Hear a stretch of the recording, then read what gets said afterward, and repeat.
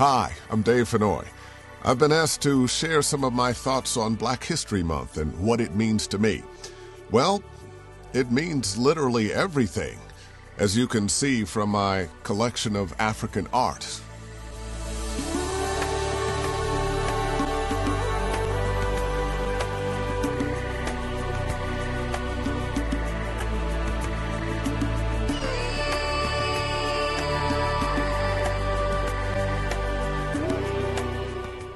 And I live in the stories from my mother and father on their lives in the 30s and 40s coming up.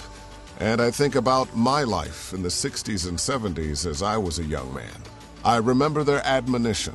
Son, you're going to have to work twice as hard to get half as much. But don't let that be an excuse for failure. And each time I left the house, don't forget, David, you represent the family and the race. Now, I don't just celebrate Black History in February. I think it's rather ironic that February is the month for Black History when it's the shortest month of the year, especially given that Black history is some of the oldest history on the planet. We go back more than 5,000 years from Cush and Kemet now known as Egypt, who built the pyramids.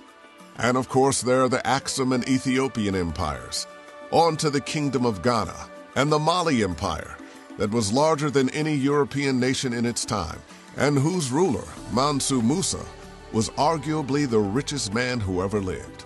But why is it that until only recently, books on the history of Africa begin with the arrival of Europeans in Africa? Well, mostly to justify enslaving Black people.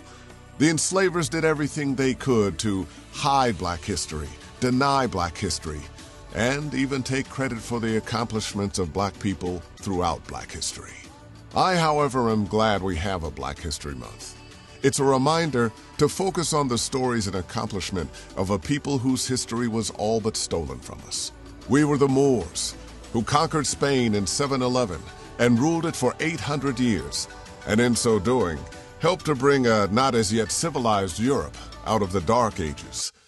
The Moors gave Europe improved hygiene practices, paved roads, running water, streetlights, fashion, even the concept of multi-course dinners. And let's not forget, libraries and universities as well. You know, I wish there wasn't a need for Black History Month. But until our stories, our history, our legends are as ubiquitous throughout society as those of our white counterparts, what can I say but Happy Black History Month.